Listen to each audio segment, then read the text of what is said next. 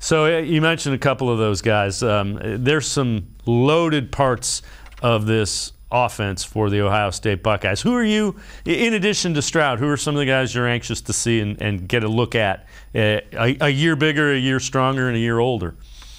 Yeah, obviously, Jackson Smith-Njigba might be one of the best receivers in the country. Jordan Addison might have something to say about that, but is he going to continue more of what he did last year, where he basically had a record-breaking season, even though he was the third option in that wide receiver room? What happens now that he's option number one?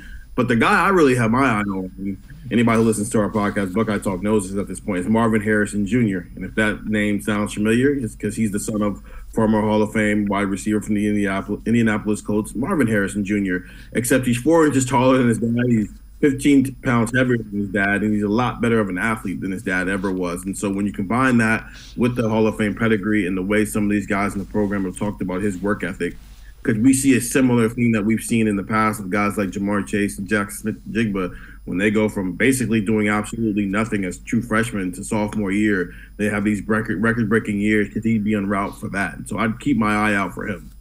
What about the running back position with Travion Henderson? Are you expecting him to build on what was a pretty good rookie season?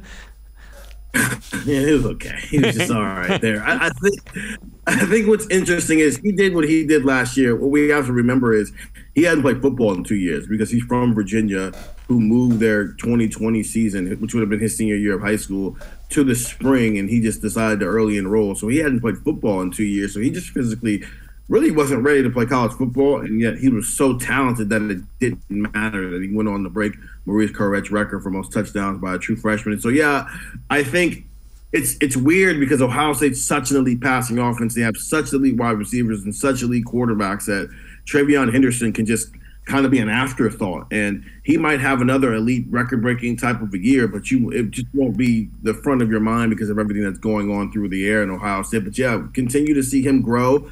But I think his big, Heisman Trophy statement year is going to be in 2023 when he's the focal point of this offense. Are there any question marks on the offensive side of the football? Is there any reason for concern?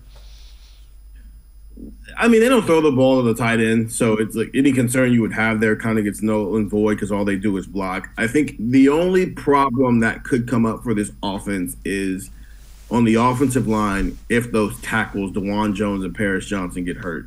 This might be one of the best offensive lines in the country, the starting five at least, but they don't necessarily have the same depth they had last year when they were starting 4 tackles, along with having the benefit of Matthew Jones as a 6th guy who was rotating in. This year, the top guys are really good, and there's a lot of question marks about, okay, what if Paris Johnson gets nicked up in the game and has to come out? What if DeJuan Jones gets nicked up and has to come out? So, but you can't, this is football. Guys are going to get hurt, so you can't sit here and have a conversation about that. So as long as nobody has any severe injuries, I see no reason why this isn't the nation's best offense.